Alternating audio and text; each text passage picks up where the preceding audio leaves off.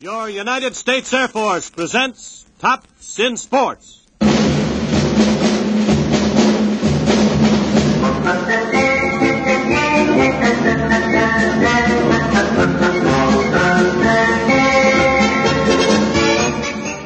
This is Harry Wisner.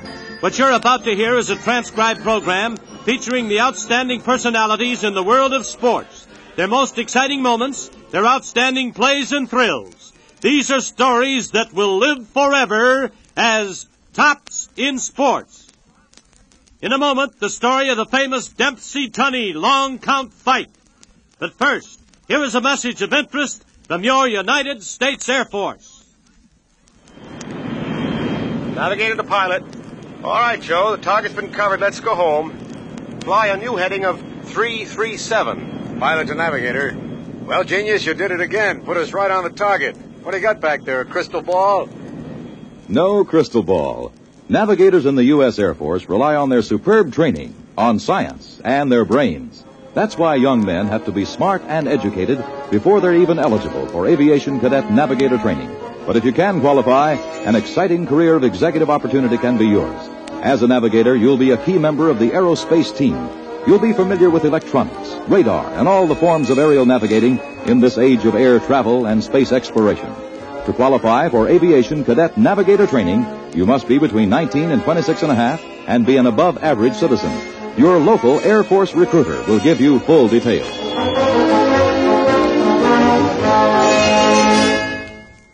Now back to Harry Wisner. Did you ever hear the story of the long count? How one of our great heavyweight champions, perhaps the greatest of all time, almost became the first ex-title holder to regain the crown.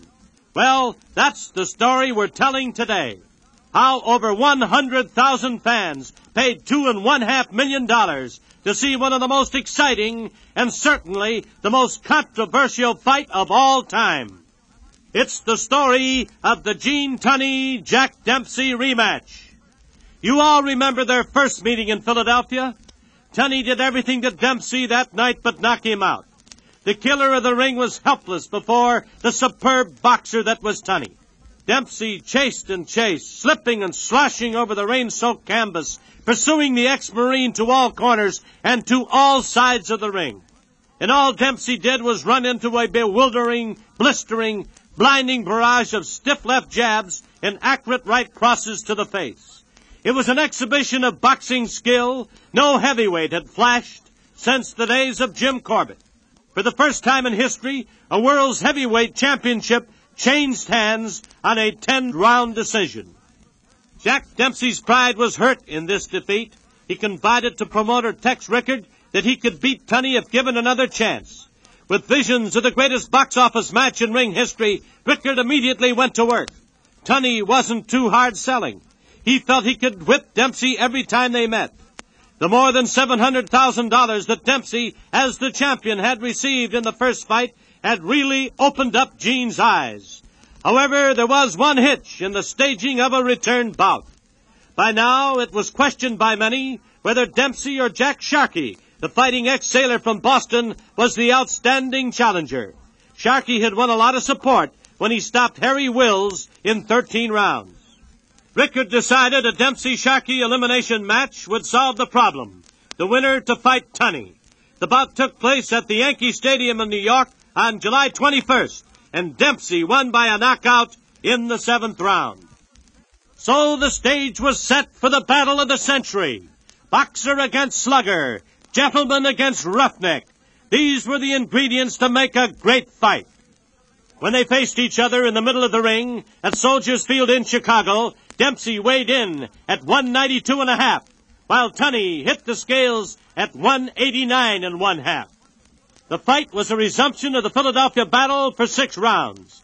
Dempsey chased Tunney, and Tunney boxed circles around the ex-champion, thrusting aside Dempsey's savage lunges for the most part, with no more effort than would have been necessary in a gymnasium workout. The champion was the master. Dempsey kept trying, but he couldn't once hit Gene with a solid smash to any vital spot. From the opening bell, Dempsey kept boring into Tunney. Each of his savagely aimed punches were plainly labeled knockout. But Tunney stood up to the raw anger, the explosive impatience of the black-haired Manasseh Mahler, and put on a demonstration of counterpunching that had even the most ardent Dempsey rooters blinking in admiration. Gene's left hand was like a Marine bayonet, and he stuck it in Dempsey's face without any let-up. It was more than just a defensive measure. Within a few rounds, it began to break up and lump the old champion's face. Jack looked very slow. During the 5th and 6th rounds, even Dempsey's supporters were beginning to feel sorry for what was to come. Then it happened. Now, before Thompson Sports brings you in detail the thrilling blow-by-blow account of the 7th round in the controversial Dempsey-Tunney long count fight, here is a message of interest to all young men who want to go places faster. You probably have heard lots of talk recently about getting ahead in the aerospace age. 2 important questions for you are, where do I go for the finest and most complete training, and where are the greatest career opportunities available? The answer to both questions is in the United States Air Force. Quite logically, the Air Force has the broadest and most complete range of aerospace age training. That's because the Air Force is in charge of thousands of jets, rockets, and missiles. In the years to come, Air Force participation in space projects will grow, and so will the number of career fields. So be wise. Join the Air Force for valuable training and bright career opportunities. In addition, you'll have a chance for foreign travel, receive 30-day annual paid vacations, and other extras. Get the full story on the Air Force career tailored to your abilities. There's a place for tomorrow's leaders on the aerospace team. See your local Air Force recruiter now. September 22nd, 1927, Soldiers Field, Chicago, the 7th round of the Dempsey-Tunney long count. This is Harry Wisner speaking to you from ringside at the 2nd Dempsey-Tunney fight in Chicago. And there's the bell for the 7th round. Dempsey is slow getting off his stool. He looks a little tired. Tunney, looking fresh and well-conditioned, comes out of his corner and moves towards the Manasseh Mahler. They spar around for just a moment, and now Gene snaps 2 straight lefts to Dempsey's face that send Jack back on his heels. And the challenger immediately falls into a clinch, and the referee breaks them apart. Tunney comes in now, over at the far side of the ring. Dempsey in that crouch weaves back and forth, and now lashes out with a left to the body and a right to the side of Tunney's face. Tunney counters with a flurry of stinging jabs to Jack's head. And once again they fall into a clinch with the referee coming in to break them apart. 2 minutes to go in the round. Dempsey down very low now. Besses the champion once again. Gene leads with a left that just misses. Jack keeps boring in as Tunney again snakes out with that left jab and misses it again. Jack in close now. Throws a left hook to Tunney's jaw and fans. This one bound as spark. Tunney is hurt. He staggers back.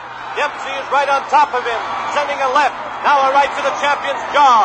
There's another right and a left. All solid blows by the Manasseh Mahler. Tunney is reeling. Dempsey tears in after him. The crowd has gone wild. Tunney is hit with another left hook to the jaw by Dempsey, and Tunney is down. The champion is down. The crowd is up on its feet. Referee Dave Barry starts his count. Dempsey stands in the corner right over the fallen Tunney. Barry motions him back. 2, 3. Barry once more points to Dempsey to move away, to go to a neutral corner. 5. The knockdown timekeeper is counting right along with the referee. But wait a minute. Barry finally gets Dempsey to move to a neutral corner as Tunney gets up to a sitting position. And Barry starts to count all over again. 1. The crowd behind is screaming 6. Barry now has 2. Tunney is now on one knee trying to grab the middle rope. 4, 5, 6. It should be 12 by now.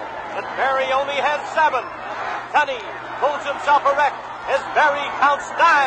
And this crowd at the ringside is screaming that the fight is over. Less than a minute to go now in round 7. Dempsey moves in again, hoping to end it now. The crowd yells for him to finish the champion. Dempsey lands a left and a right to the body of Gene.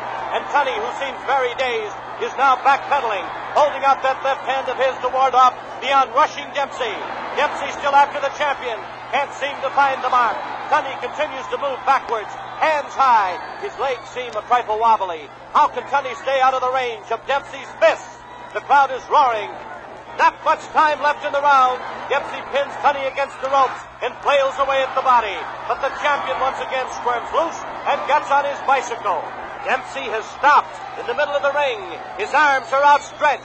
He seems to be begging Tunney, pleading with him to stand still and fight. I've never seen anything like this before. Jack is angry. He lashes out at Tunney. But Tunney now is completely recovered and gets on his bike once again. There he goes off to his left, then to his right. Dempsey chases after Tunney again, but can't land an effective blow. And there's the bell, ending round 7. What a round! The crowd is now booing Tunney and the referee.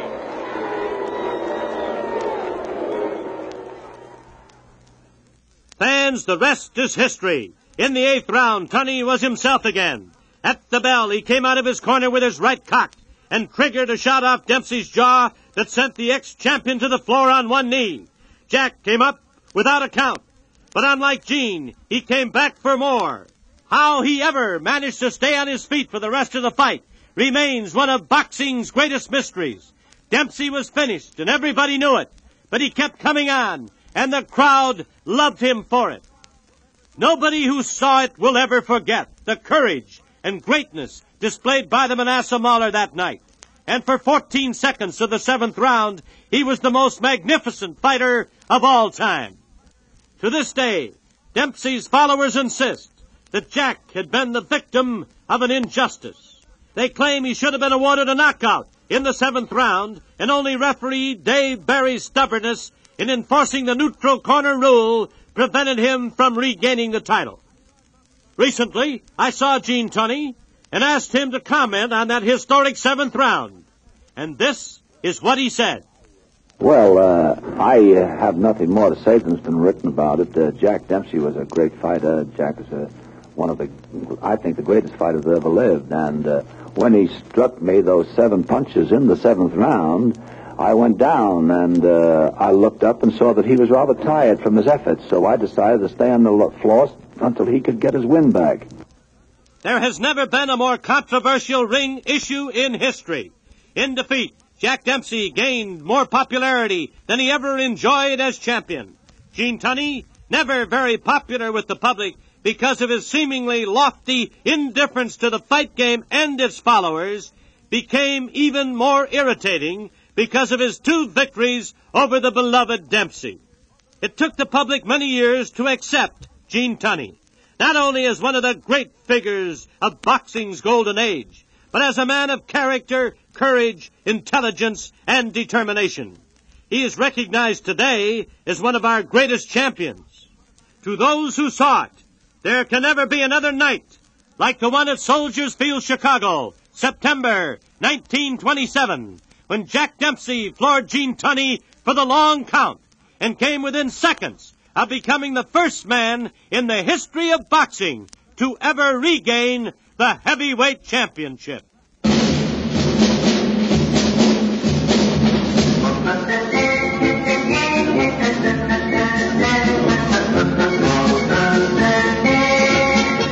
You have been listening to Tops in Sports, narrated by Harry Wisner and written by Arthur Suskin, Jr.